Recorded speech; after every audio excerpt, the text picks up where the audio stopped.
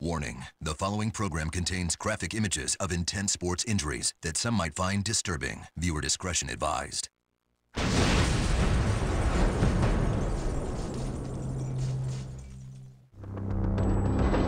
One of the worst accidents in horse racing history occurred on August 30th, 1993. Jockey Julie Krone was riding a horse named Seattle Way. Julie was making a move down the stretch when the horse to her left suddenly veered into her path. Seattle Way stumbled, but didn't go down. Krone wasn't so lucky.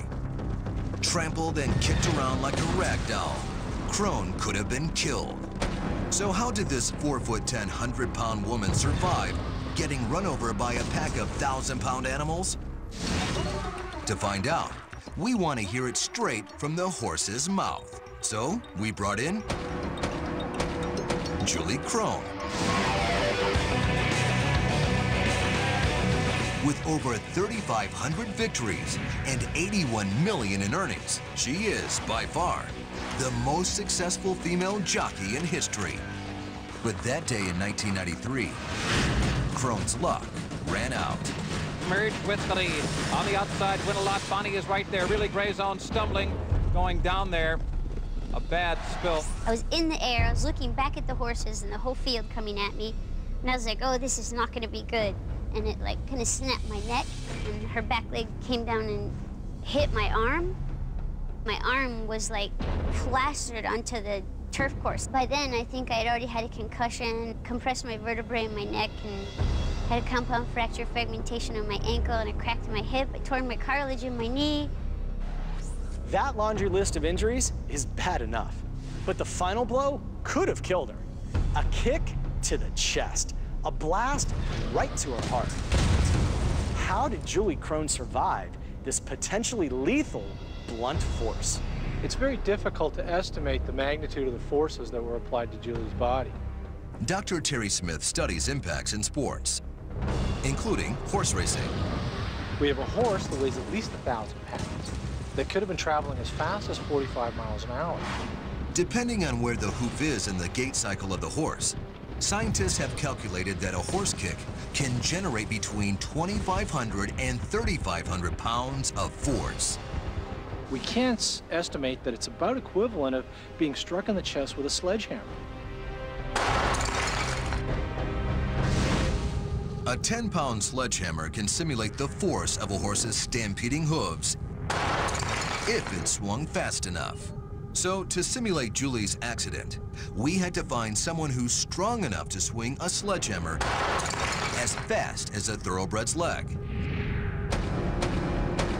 So we recruited NFL All-Pro linebacker Joey Porter. Joey and the sledgehammer are playing the part of the horse. Stepping in for Julie Krone is our resident piñata, Crash. I would like to think that I can hit hard as a horse. Well, I'm confident that you can. To generate enough force to replicate a horse kick, Joey needs to get the 10-pound sledgehammer accelerating to at least 20 miles an hour.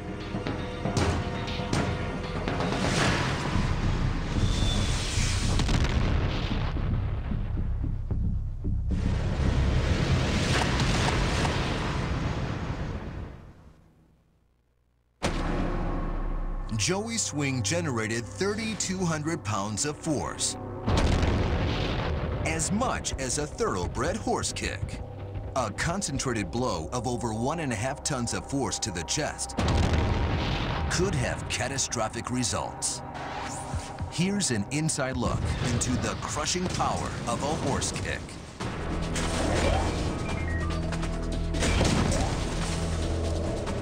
A massive impact to the chest results in a myocardial contusion or a severe bruising of the heart muscle.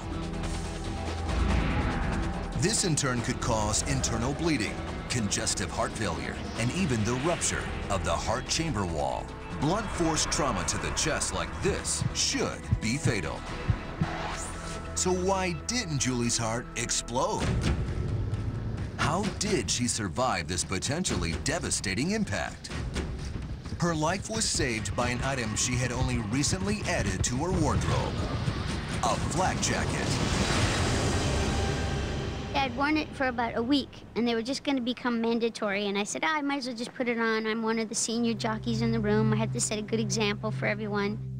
A vest is designed to do several different things. One is it has to distribute the forces over as large an area as possible, and secondly, it has to absorb impact energy so that that impact energy doesn't get transmitted into Julie's body and start causing injuries. Now, to demonstrate the effectiveness of this protective gear, we're going to have Joey take another swing. But this time, the crash test dummy is outfitted with a flak jacket. So that's the exact vest that she had on when she got kicked? It's the exact same kind. Okay. All right, you ready to do this? I'm ready. All right, here we go.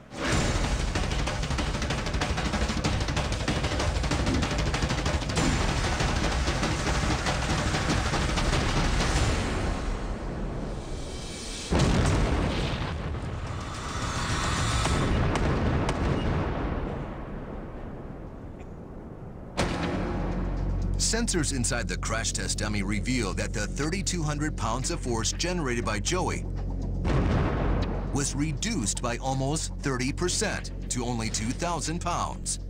Still a huge hit, but the flak jacket does its job. This was the key to Julie's survival. Here's how this protective gear saved Julie's life. Julie's vest weighed only 2 pounds.